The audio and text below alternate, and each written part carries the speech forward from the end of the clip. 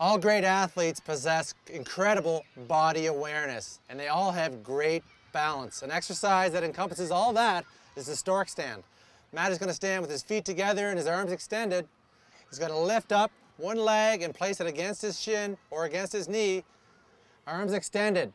Try holding this position, breathing nice and relaxed. If you want to increase the degree of difficulty, try looking down one arm, going back to center, and then down the other. Keep the abdominal muscles strong and engaged throughout this exercise, and try breathing comfortably. The stork stand.